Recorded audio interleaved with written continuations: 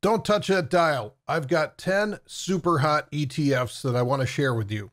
Hi, I'm Doc Severson for the ReadySetTrade Trade of the Day for Thursday, the 11th of February.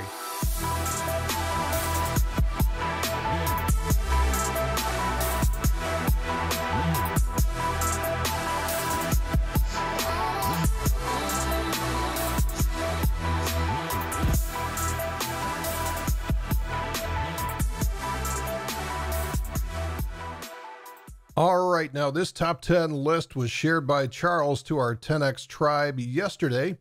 Our 10X Tribe is our free member list, which you can sign up in the notes below and be copied as soon as we post these out to our member base. The first one on our list is ARKQ, which is the ARK Autonomous Technology and Robotics ETF. You can see this one has gone nearly parabolic, finding some overhead resistance at about 100.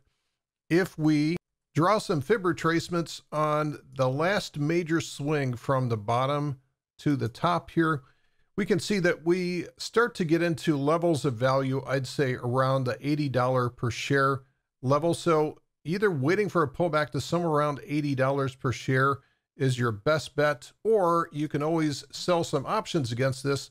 However, they're not exactly rich at 47% implied volatility.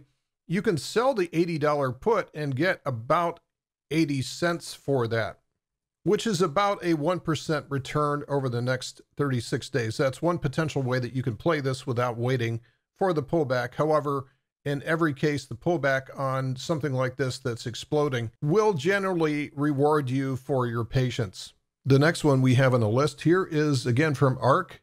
This is the ARK Next Generation Internet ETF, which is ARKW. Now, this ETF has run quite a bit to the upside, and you can see it's currently in exhaustion.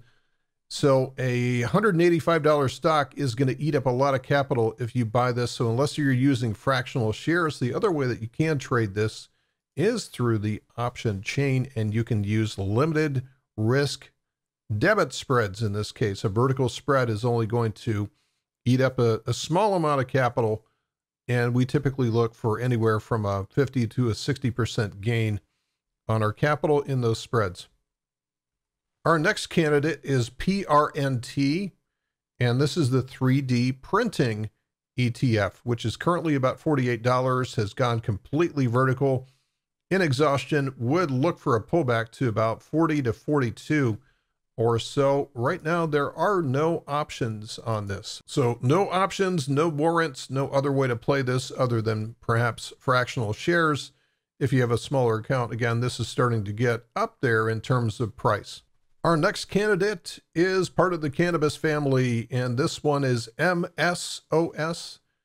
This is Advisor Shares Pure US Cannabis ETF. I would look for a retest of this pivot level here, which is about 47.5. Former resistance becomes new support on the way back down. About 47.5 would be the way to go for this one. And we can trade this with options if we choose to. And right now we could get paid for that pullback by selling that $47 put. And that is pretty rich right now, being paid about $350.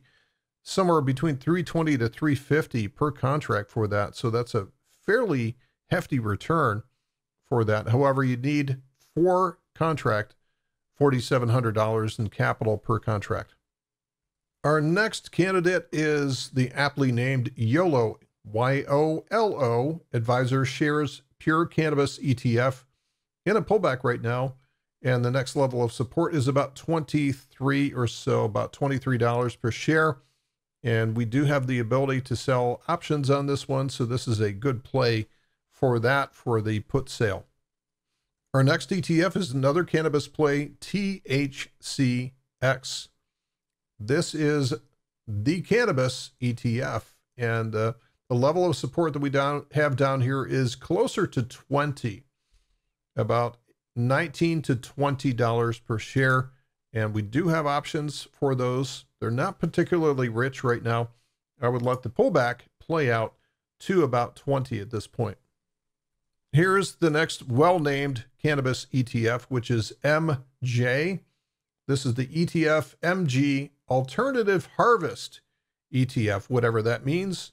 The level of support down here is about 21. So I would wait for that 21 to be filled, and or you can trade short puts against this. And right now you could sell that 21 put for at least $1.20 per contract, putting aside $2,100 to potentially buy the ETF at the $21 price level. Our next ETF is BLOK. This is the Amplify Transformational Data Sharing ETF, or blockchain, and our support level is about 42 at this point. So wait for the pullback to 42. We can trade options against this one as well too. And we're paying about $1 for the $42 puts, which would require $4,200 in capital to be set aside. Our next ETF candidate is XBI. This is the Spider Series Trust Biotech ETF. This one's a little bit more expensive, up at about $167.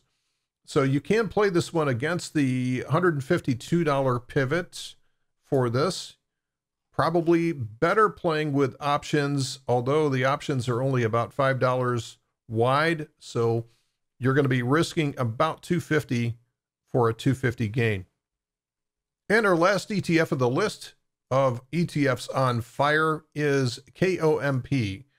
Again, this is a Spider Kensho New Economies Composite ETF. The support level down here is about 70. Wait for the pullback to about 70, or you can trade. No, you can't trade puts against this. So this is either a straight stock play or fractional shares on KOMP. That's our list of 10 ETFs that are on fire.